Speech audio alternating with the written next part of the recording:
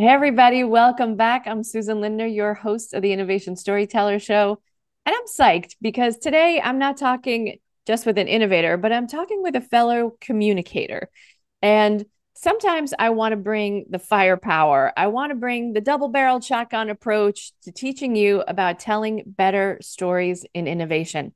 And so there are amazing practitioners who do what I do in different fields. And I want to make sure that we bring other voices to the table about how to tell great stories, especially from the front lines of people who have done it themselves inside of large corporations. And also then sharing their expertise from an agency level perspective, from a entrepreneurial perspective on how to tell great stories. And that's why I'm thrilled to have Bobbie Carlton here with me today. She is the founder of Carlton PR and Marketing, Innovation Nights, and the organization that I belong to that she started called Innovation Women. And she has been called Boston's Innovation Den Mother and the Startup Fairy Godmother. So if you're in Boston and need one of those, raise your hand. Bobbie is going to tap you with her amazing communications magic wand.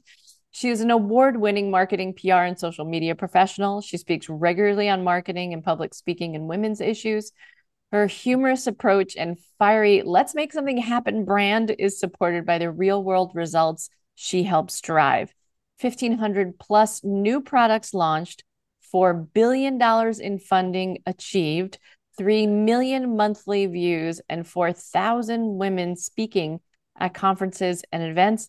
I am one of those women, so I'm excited to have Bobbie here. She's currently a parallel entrepreneur. Bobbie has spent the last 16 years building her own business as well as supporting client and community efforts. Previously, and in addition to working with a number of Boston area PR and marketing firms, she headed global PR at Cognos and at PTC, both publicly held enterprise software companies. And in 2006, she switched gears and joined a startup focused on supporting self-esteem and positive role models for preteen girls through a social network and book series, which I just think is fabulous. At some point, we have to get off the hamster wheel and pursue our passion areas in order to keep ourselves vibrant and alive and just doing amazing work. So, in addition to heading up Carlton PR and Marketing, she also started Mass Innovation Nights, which is a social media powered new product showcase and networking event. And MIN, and I love this, the folks who participate in MIN, Mass Innovation Nights, are referred to as minions, has launched more than 1,500 new products for free. These startups have received more than $4 billion in collective funding. And it's just an amazing thing. And lastly, Innovation Women, which is an online visibility bureau helping drive visibility for entrepreneurial, technical, and innovative women through speaking engagements. And Bobbie's goal, and I think we both share this one, is to eradicate manels. If you don't know what those are, they're all male panels that you see at every tech and innovation conference that we go to, and to get 2,400 additional women on stage each month. And this is the number, hopefully, that will get us to gender equity on stage. Currently, more than 70% of all conference speakers are men. So let that sink in.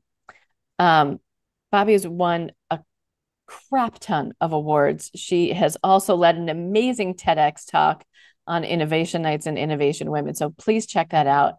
But I'm going to dive into the conversation. Bobbie, thank you so much for joining me. Oh my gosh. Thank you for having me. Thank you for wading through that whole mess. Well, it was awesome. And it's not a mess, it's your beautiful life. And we are grateful for it. So let me ask you this question first. How did you even get into this? We were talking about a kind of chocolate and peanut butter combination of communication and innovation like me. Where did this all start off from you? It's funny. I have a broadcasting degree. I worked in radio and You have that smooth voice. originally I was going to be Jessica Savage, and then I discovered I had a face for radio. Wow, you're taking me back. You're taking me back. But For younger listeners, she was a very famous newscaster. She was stunningly beautiful, and she also died tragically, if I remember correctly. Yeah. very young. We lost her way too young. Yeah. But And for she was one of the early pioneers in broadcast journalism. Yeah, the Christina Applegate from the Will Ferrell movie. What was that called? Anchorman. Yes. Yeah. but very talented. I'm sorry, go ahead. That is quite all right. I kind of popped that out of nowhere. But then I discovered that the people on the other side of the table from me, the public relations people, often knew what it was I wanted to know. And so I wanted to be in the know.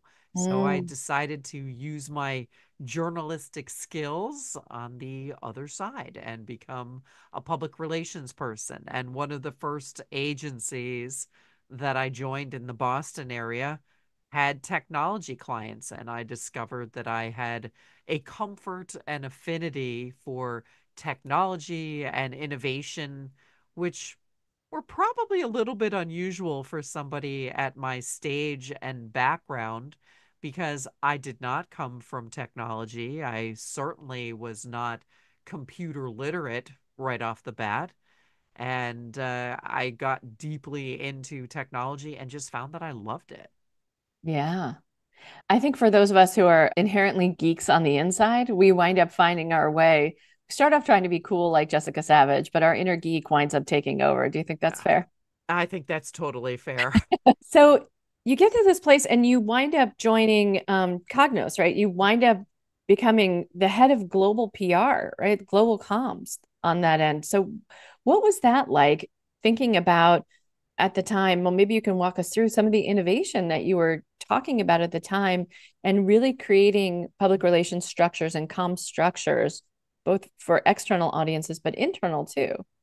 Yeah. And I came from an agency background. So Mhm. the first couple of jobs I had in the world of technology PR were at agencies, which is kind of like dog years when Mhm. you are Totally. looking at your background as driving experience in public relations. Yeah, you just Uh, get so much you get exposed to so much stuff. You know, Absolutely. running Yeah, around kind of making clip books back in our younger years, right? Cutting out headlines and articles and making those for the client all the way up to advising a CEO, right? You're doing absolutely. everything. Yeah. Yeah, you're standing at the photocopier with scissors and glue Right. At and 1 o'clock in the morning. Good times. Good times. good times. Uh, Stuffing envelopes and Oh, sending sure. out press releases. Sure. Faxing. And one of my all-time favorites, knowing the zones for mailing press releases. Who gets it in a day, who gets it in 2 days, and who gets it in 3 days. Oh yeah. I at one point I think I had every area code memorized. At any given time, I could tell you where anybody was in the country. Absolutely. Then they Built started it up. adding new ones. Yeah. But when I left the agency world and I went in-house, I walked into a situation with a company that was right on the cusp of changing and really transforming. It had been an application development tools company, 4GL, for those of you in the geek world, Mm, fourth generation language, and they were coming up with new products and new tools that they were designing using their own basic foundational tool. And they had a breadth of these new products that were coming out, and the company was really transforming. It was really fascinating to watch, going from kind of this old style to something new and exciting, and the transition of the company itself to supporting this new raft of products. And the products had to be named, they had to be categorized, and we were categorizing them as business intelligence tools in the early days of the business intelligence category. So it was the creation of a new desktop tool. Now, don't forget, before this, you generally wouldn't have business users using their own tools. They would be farming this out to someone else to do the analysis. So, either in the company or McKinsey or yeah, somebody, right, to get this done, yeah. or a specialized group that knew your target market super well. Exactly. So Yeah. the change here was the ability to allow business managers and decision makers to do their own analysis and to figure out what the data could tell them. Mm. So, reporting tools, analysis tools. One of our products was an online analytical processing tool. And we had a great campaign that came from the company where we were allowing business managers to play with data that they kind of knew. So, sports data. We had cubes of data that were available for major sporting events, and we were allowing people to use our product to analyze sporting data. And it really Yeah. So, helped mm. people as they were figuring out, well, what can this product do for my business? Oh, I see. It will help me dive down into the data and extract details that I might have not ever been able to do.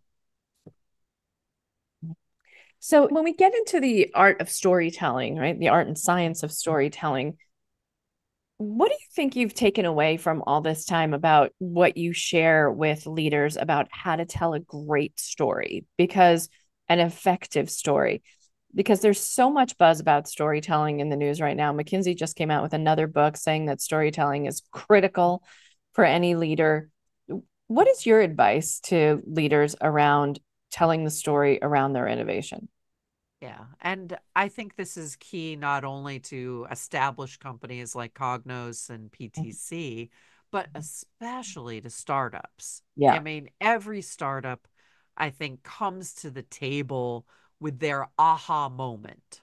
This is why I see that my product is needed in the marketplace. Mm. And the aha moment story can also be used for bigger companies when they're rolling out new products. We saw a need in the marketplace, and the establishing of the product challenge and the problem, I think, are key to both rolling out a new product and to storytelling. What is the challenge that you are trying to surmount?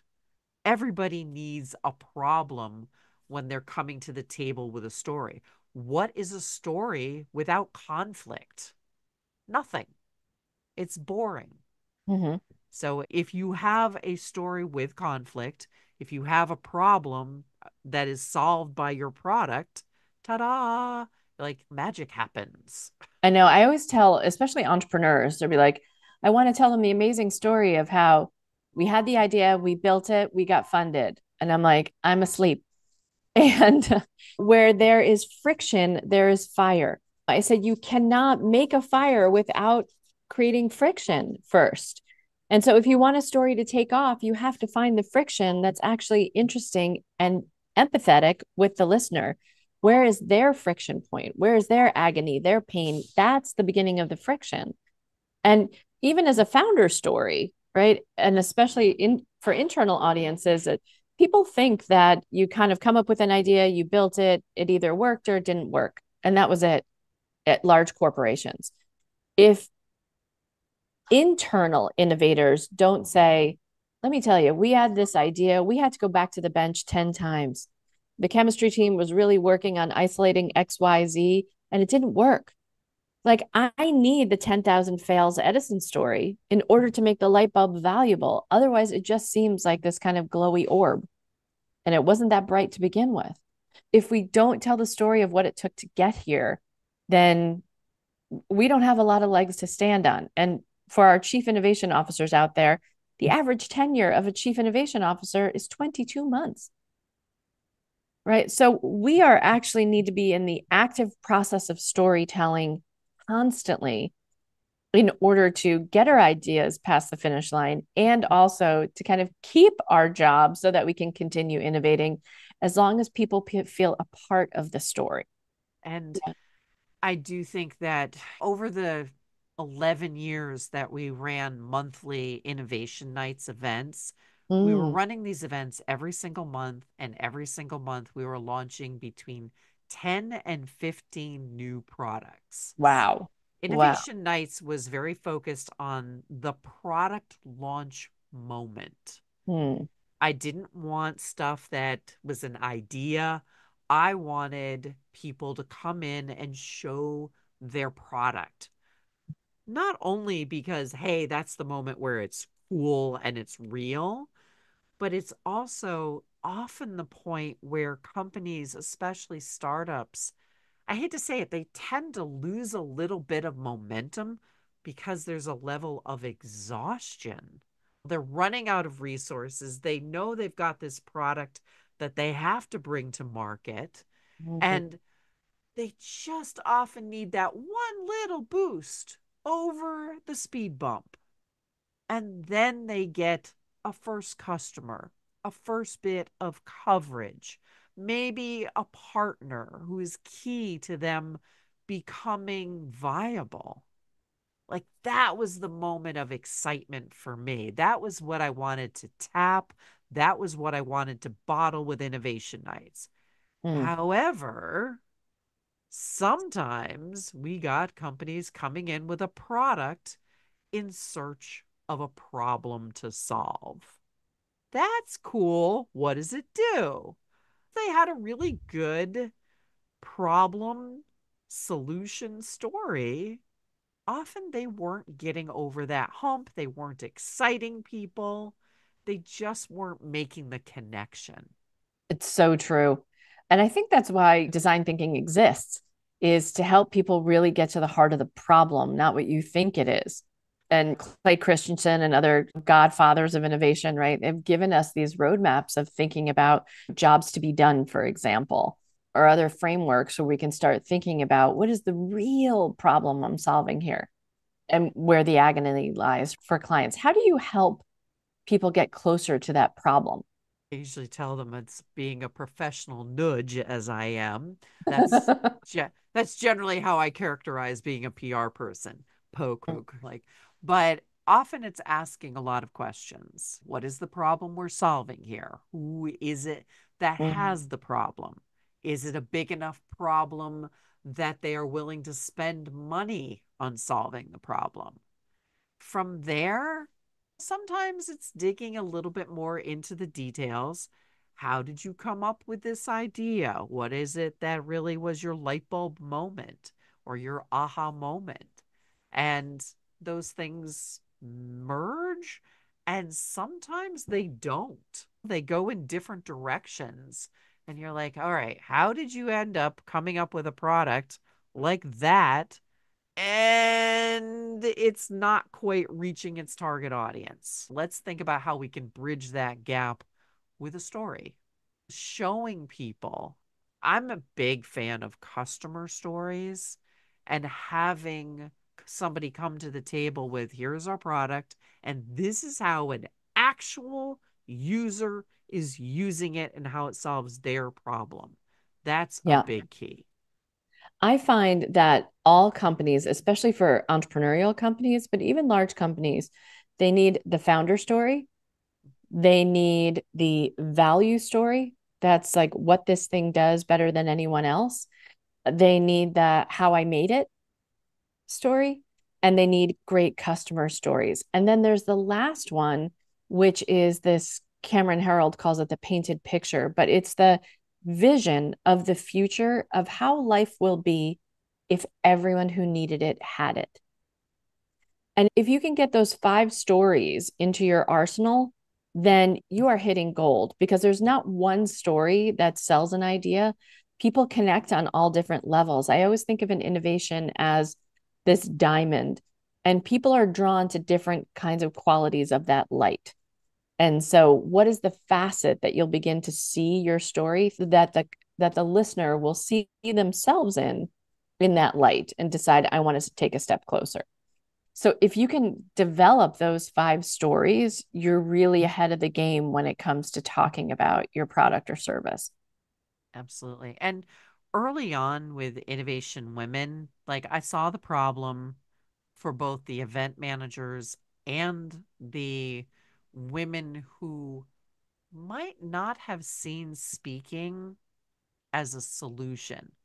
I don't necessarily see Innovation Women as a solution. I see public speaking as a solution.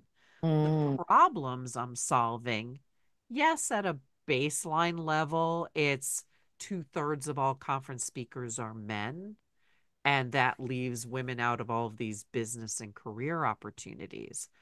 But the things that I'm really focused on are things like pay disparity, women earning only 80 cents on the dollar, the horrifying gap between male founded and women founded startups. I mean, women founded companies get less than 3% of all venture money. The lack of women in the boardroom, the lack of women in the C suite, like these are all things where public speaking could impact them positively. The Yeah. more women we get on stage, the more women have the ability to be seen as candidates for board position, get new jobs, get promoted, get more money, be seen as more valuable to their existing companies. Like I see public speaking itself as the solution. Yeah. So it's my job to convince women that they need to consider public speaking and the visibility that it derives. I don't necessarily call Innovation Women a speakers bureau. I call it a visibility bureau where we Right. are And it's visibility designed to to drive opportunities. visibility. Yes. Yeah. Yeah. Visibility for speakers like me, but also I think that women begin to gain an understanding of all these different places where they could be seen and didn't know about it beforehand. Yep. Yeah. And I don't really care if they are using Instagram or LinkedIn or some other social network or they're writing a book or whatever it is. Like they just need to be seen, be heard, to be better understood. I always tell people it's like, as a woman, the ability to get on a stage and tell your story, that's huge. That's Right. monstrous. Every time you do that, it's a business opportunity. And it's a nice nod to the ancestors before us, too, who were very obviously not allowed on stages. Right. So being able to kind of change the trajectory of wisdom that was imparted to us, but not shared to the larger whole. And then the kinds of examples that we want to set for our daughters moving forward about taking stages and owning stages. I think it's so important. And I also think the way that we hear information, I'm so fascinated by how we receive information. I was a religion major in college. I was fascinated how the prophets moved the word around the world and pre Twitter. And it was typically a guy with 12 friends. If you're the Buddha, there were 40 friends, right? You went off to some obscure place, you got the teachings, you got the listening down, and then you took those stories, you made them your own as the listener, and then you shared them with the world. And as female leaders in our respective large organizations, how are we going about doing that? The one thing that I've found, if I look at the prophets as innovators to their own doctrine of the time, right? They were changing the norm of the pre existing religious order that came before them. They took these mechanisms of creating small groups of people who would become the spreaders. And they did that by making the story their own and then spreading it both from the voice of the prophet and also the voice of the recipient. And the more you're able to tell a story where the listener can make it their own and retell it, that's how innovation is spread. This is what I've come to find in the work that I've done in this studies is to find that innovation storytelling is different than all other kinds of storytelling because it requires the teller to create mechanisms that other people can share. So, what are repeatable phrases? What are memorable words? What are verbs that connote action immediately that someone can say, if you come out of a meeting, hey, what happened in that meeting? I missed it. Tell me what you talked about. If the listener of your story can't convey that in a couple of sentences, you've lost them. And the research at Stanford has shown us that Within 6 minutes of leaving a meeting, if you've just shared statistics, it's been forgotten. 6 minutes. So, all the prep time you put in your Excel sheets and your PowerPoint presentations, if you don't create the momentum after the meeting, you've lost. So, I'm curious, Bobbie, when you think about helping women get on stages and the advice that we give to women, especially in innovation, what other things come to mind that allow us to stick out in technical fields? You're speaking at IEEE, probably the nerdiest gathering of all great nerdy gatherings. And I think it's the Institute for Electrical Engineering. Am I getting it right? Mhm. Yep. Okay. I've spoken only once during COVID at a global platform, but it's IEEE is the bomb diggity of nerd diggity. And yet here I am with my broadcasting degree. Right, right. Anthropology, broadcasting, and yet here we are. Exactly. It's funny, my background, a lot of the clients I've had over the years, pretty deep into the geeky world. Early on Mm. in the late 80s, early 90s, I was working with FTP software on internet or internet working software. That's what it was called at the time. Wow. And like that was preceding the World Wide Web. I was one of the earliest PR people to have an actual email address. Wow. Like that was exciting to me. I was able to What year like was just, that, Bobbie? I want to say 90, Wow. 89, 90. And it Wow. wasn't CompuServe and it wasn't Prodigy. It was an actual email address. Yeah. So, like, I love that. But, like, let's go back to the question. Like, some of the things that I look at, for example, when I'm presenting and I'm telling stories, I have a presentation and it's called Terrible Tech Talks. And it is a presentation about presenting technical information to technical audiences because that is a lot of what our speakers do. And I do this whole presentation using sheep as my example. So every picture on my slides is sheep. And people are like, what are you doing? But each picture is telling a story. For example, I have one picture where it's a whole bunch of sheep in a field. And it's making the point that if you just show a whole bunch of random data points on a screen, nobody's going to know what that story is. And little Hmm. arrows appear pointing out the relevant sheep, the important sheep. Like there's little things like that we can do to draw an audience in, to make it fun, to make it humorous, to tell a story, To make it memorable. to make it memorable. And I have had people going, "Oh my God, I saw the sheep presentation." I'm like, "Yeah, that I haven't given that now in 3 years. And Mhm. yet you still remember it. Now, did you learn something from it?" Oh, yes. Have. They absolutely have. When I give presentations on public speaking, one of the things that I've done is insert in refrains. For example, I tell people I have many jobs, I have many companies. You read off a big long list earlier. Does anyone remember what those are? No, you don't. It's okay. But when I tell people I have a day job, a night job, and a dream job, they'll start to have a structure to put those bits of detail and data points into.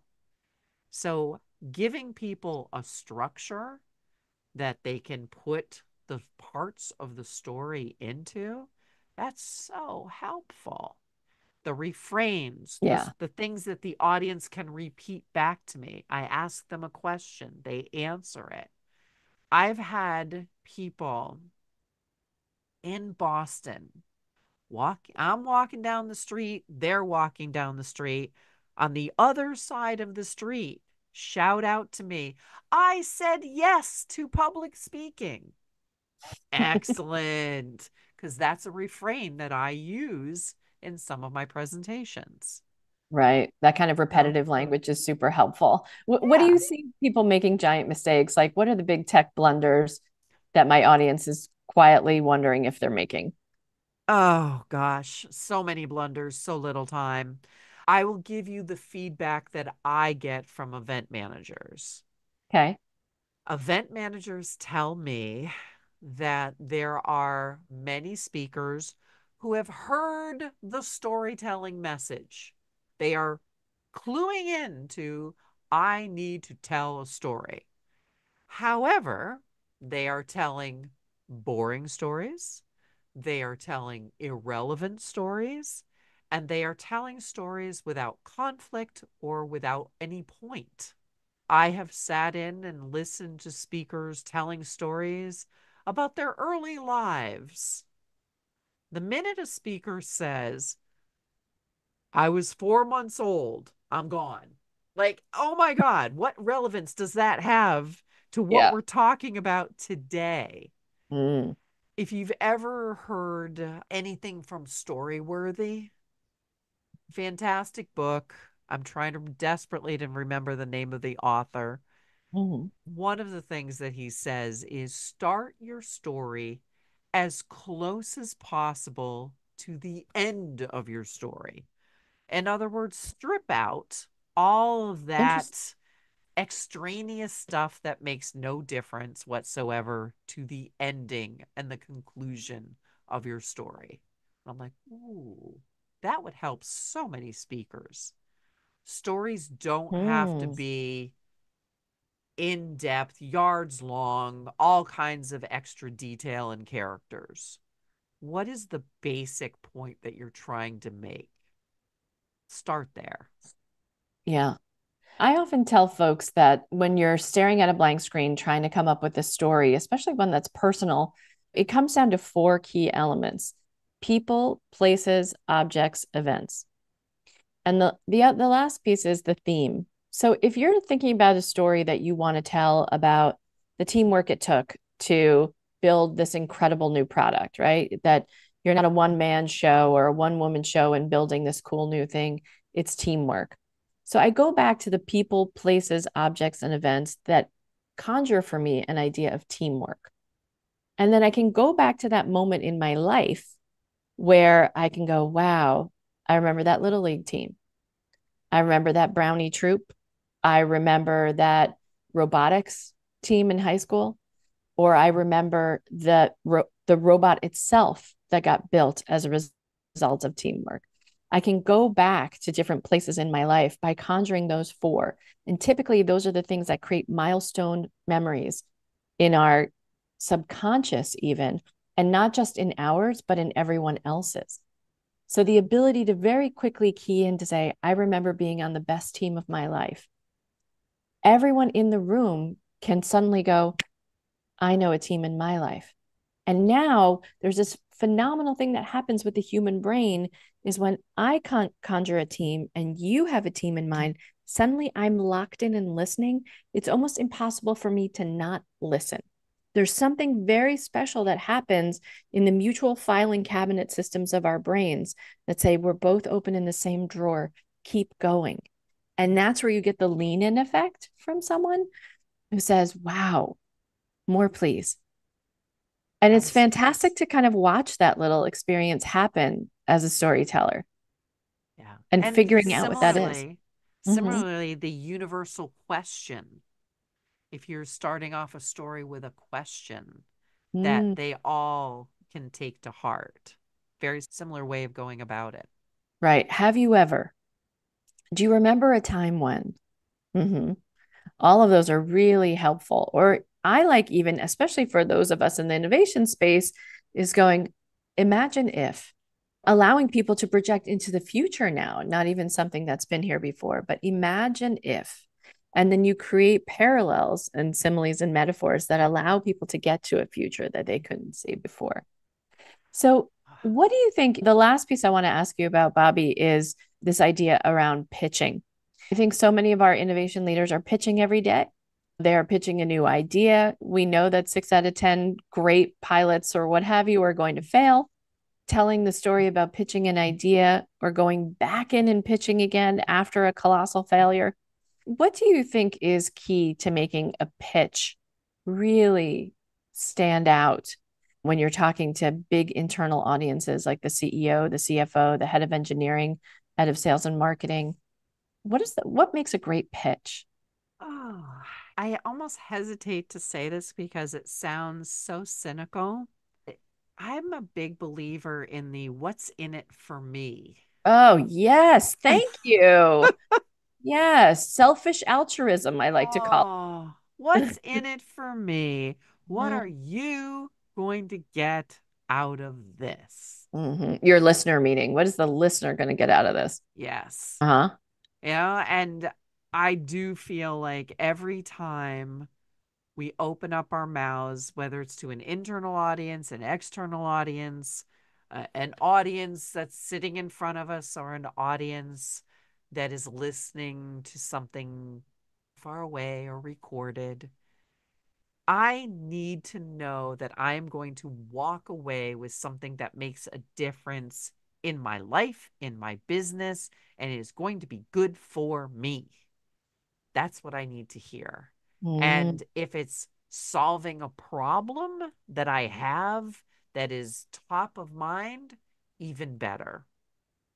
But if it's the old, hey, this is how we're all going to get promoted, this is how we are going to increase our stock price, if this is how we're going to get funded, if this is how you're going to get a raise, I do believe that we are all selfish little animals and we are designed to self preserve and to promote ourselves. mm, Everybody has to win. When I started innovation nights, for example, I created these kind of principles of how it would work because I was asking people to utilize their personal networks, their personal social networks to help promote local startups. And I said, like, I want you to look around at these cool new products and I want you to get out your phone and take a picture, to post something online, to tell somebody about it. You don't have a social network? Fine. Go find a neighbor and tell them. Post something on Flickr or whatever you do, help promote them. And you see the kind of glimmer in people's eyes. What's in it for me? Why should I do this? Because when they're successful, we're all successful. They're going to hire people. They are going to bring in consultants. They are going to make money and you're going to make money. Don't forget, I started Innovation Nights, the idea for it in 2000 when the wow. market fell off a cliff and everybody was unemployed and companies were laying off people right and left. And I walked out there and said, all right, we're all going to work together. We're going to get these startups successful and they're going to hire people and they're going to need consultants and they're going to need co-working space and offices and lawyers and CPAs and marketing people. Hello, that's me.